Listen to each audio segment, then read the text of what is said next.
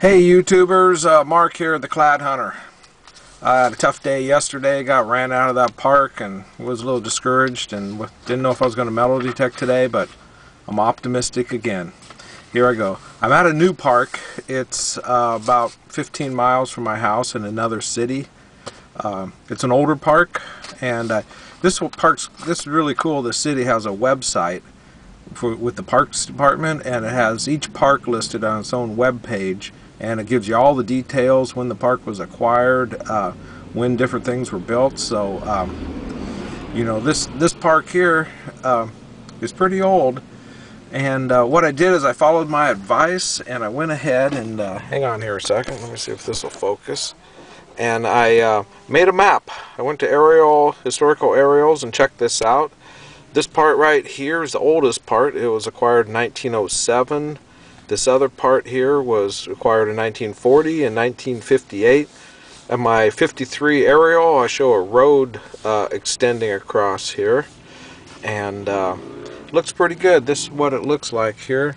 That's the old part over there, and this is the 1940 part, and I'm gonna try it out. I'm just looking here. It looks like maybe some dirt's been brought in there, so you know, because that looks higher than the sidewalks, but we'll find out. See if we find any silver. All right.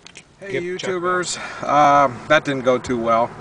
When I found two wheaties over on the older side, what was that, 1907 side, and all the rest of the park there was nothing, you know, just clad.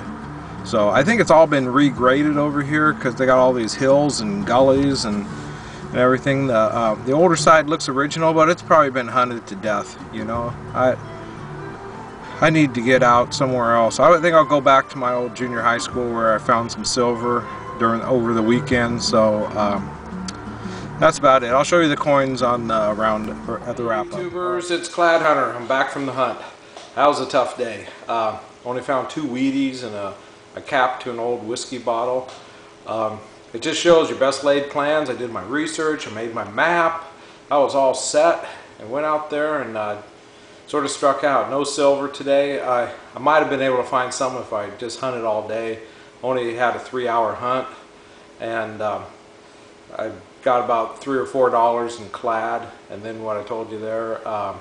You know, I was debating on even posting this because it's not a great video, because most of the metal detecting videos, you're always watching people digging silver and, you know, multiple coins in the same hole, and you just think, you know, that's the way it's going to be, you know. But for me, the majority of the time, I don't do real well, you know, and I just didn't feel it today. I call it the coin whisper. I wasn't in my coin whisper mode, you know.